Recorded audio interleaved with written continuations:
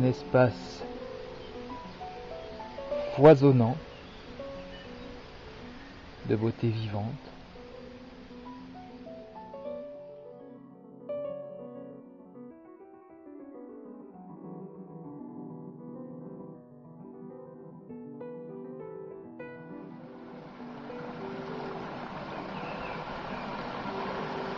Un règne végétal sans partage.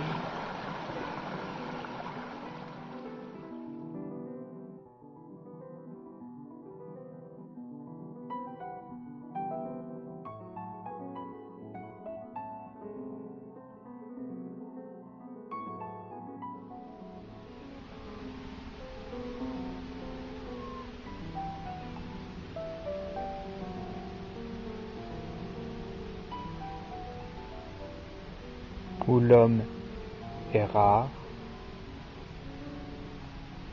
donc précieux,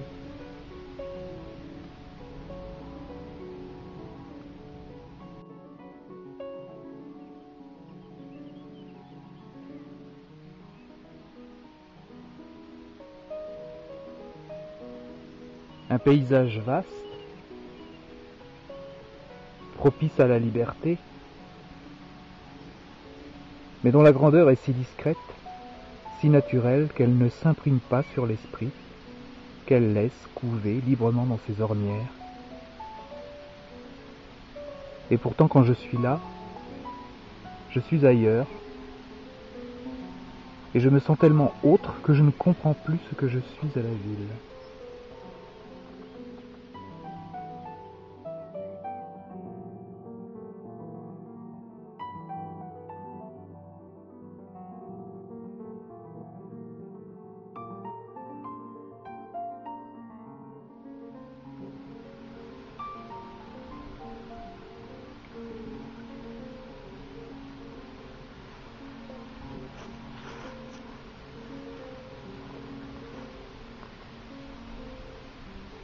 Toutes choses qui font de ces lieux un biotope idéal dans lequel j'ai souhaité vivre, c'est-à-dire écrire.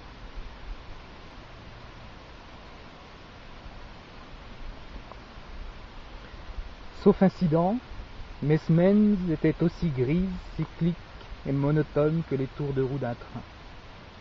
Seul me sustentait l'œuvre en cours, tel le tronçon de rail courant dans la campagne. J'écrivais, un peu comme si je lançais des ruades à ébranler la pile des habitudes. Le premier jet était là, quelques dizaines de lignes d'une écriture riche en symboles personnels, des bifures, des traits, des pâtés noirs estriés sur des caractères d'imprimerie, des ovales et des flèches composaient une mystérieuse partition, quelque chose de brut et musical, de primitif et d'ésotérique que j'aurais voulu faire imprimer tel quel. Tout était là, imparfait, mais qu'il suffisait de reprendre et travailler, de foyer à coups de génie. Le tout pouvait ouvrir un nouveau chapitre et rejoindre le livre en cours. C'est un extrait de Tiroir, le premier roman que j'ai décidé de publier en auto-édition. Ce roman, Tiroir, je l'avais proposé en 2003 à un seul éditeur connu qui l'avait gardé pendant 10 mois. Et pendant ces 10 mois, nous avons échangé quelques courriels où il manifestait un intérêt qui allait croissant. Au terme de ces 10 mois, nous avons pris un rendez-vous